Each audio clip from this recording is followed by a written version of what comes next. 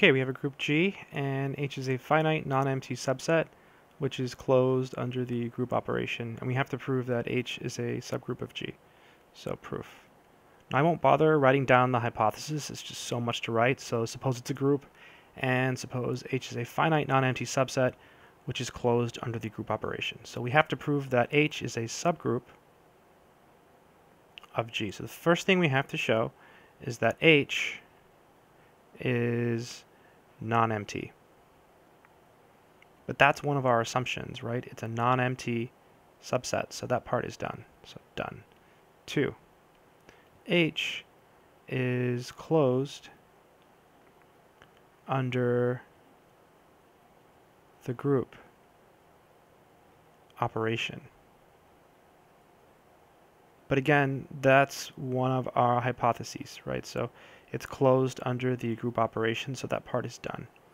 The last thing we have to show is that H is closed under inverses.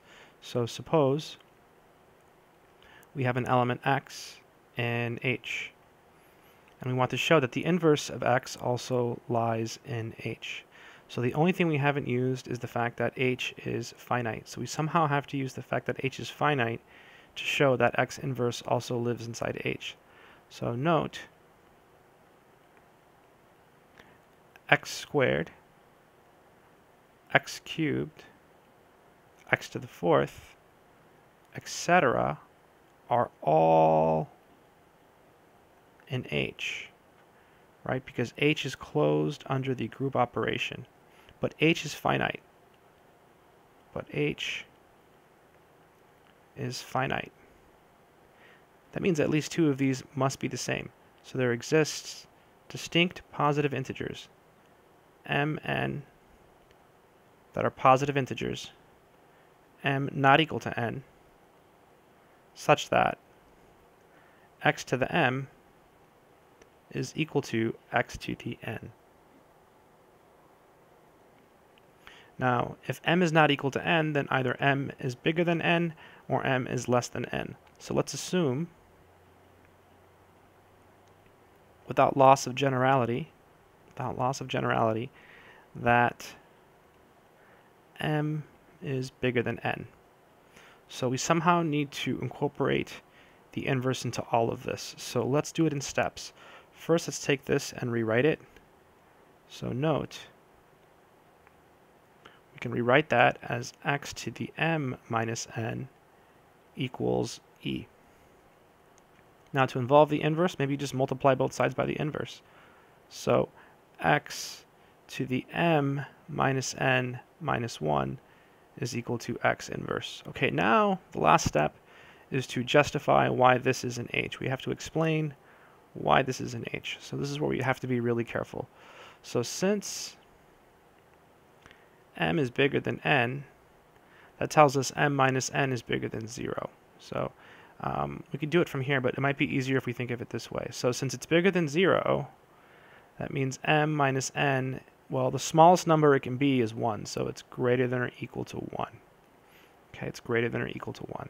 So let's take cases. So if m minus n is equal to 1, right? If it's greater than or equal to 1, it's either equal to 1 or greater than 1. So if it's equal to 1, then x inverse is equal to x. Well, then this is 1, right? So we just get 1 minus 1. So we get x to the 0, which is equal to the identity. Now, if x inverse is the identity, then x is the identity, because the inverse of the identity is the identity. So this is an H, right? Because then this is x, right? If x inverse is e, then x is e, so it's an H. If